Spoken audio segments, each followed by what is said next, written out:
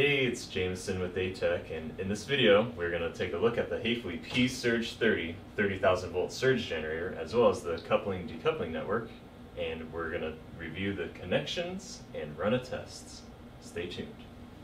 This is a 30 kilovolt combination wave generator with options for doing up to 30 kiloamps on the 8x20 current waveform. Also, there are modules for 10x350 and 10x1000 microseconds. Here we have the direct output in this little safety enclosure, but we're going to be using the CDN, the FP Surge 30.10, which is a single phase CDN capable of up to 480 volts RMS or 110 volts DC, as well as handling 16 amps. In reviewing connections on the Haefely PSURGE 30, we have the emergency stop switch and warning light, which must be used before enabling a test. We have our start or stop tests here, as well as our power on off button. We have LED indicators here for the safety or high voltage line on. Our synchronization cable, which goes to the CDN to allow pulsing on the power waveform. We also have our current and voltage monitoring ports that go to the oscilloscope, our safety circuit cable, and we also have a trigger out and EUT failed port used for automated testing.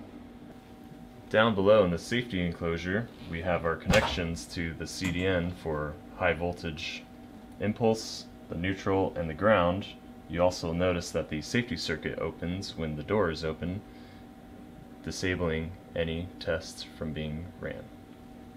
On the FP Surge 3010, this is the power plug to power on the CDN. Here is the power connections for our device under tests. This breaker here turns on the power to the device, and now we can see that our safety circuit is disengaged so we can do a test. Here's our synchronization cable, our two safety ports or interlocks, and here's how we turn on the EUT power. And here we have a safety feature in which we open the enclosure. We can see that the safety loop turns off, in which the EUT power also turned off. So our device that will connect here in a minute will be connected to the line, ground, and neutral rails here. Now up above from where you make your connections to your EUT, we have our coupling modes. Right now we're currently wired on our impulse side to go to the line, and our common side from the generator going to ground. So we're coupling from line to ground. To change that, now we're doing line and neutral impulse in reference to ground. Or if we want to couple from line to neutral, we would change our jumpers here like so. Line to neutral. On the main screen of the PSURGE 30 generator, we can set our nominal voltage. For this test, we will do a 10 kV surge with positive polarity. The pulse is repeating every 10 seconds. I'm just going to do 2 pulses for now. Down on the next menu, you can change the voltage and current range, which are used for the internal measurement circuit to give you equivalent waveforms on the VNC outputs to hook up to your oscilloscope. You can also set your EUT limits and use triggering and set your synchronization. Right now it's set to 180. I'm going to change that to 90 degrees on my 60 Hertz waveform.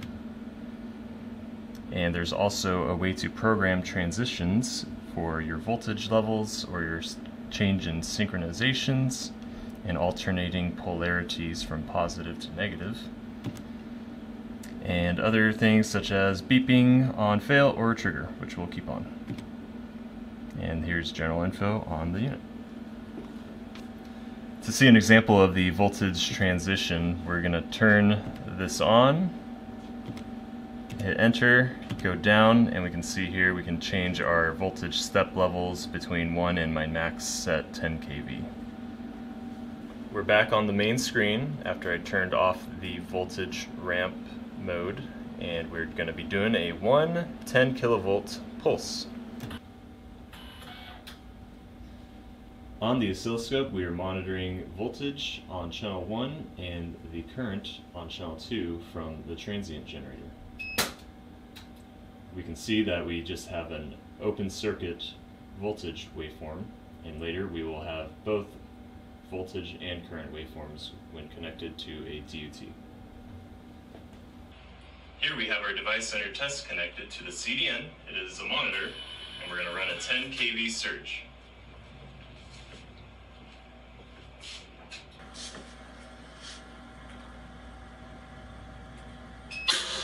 Oh!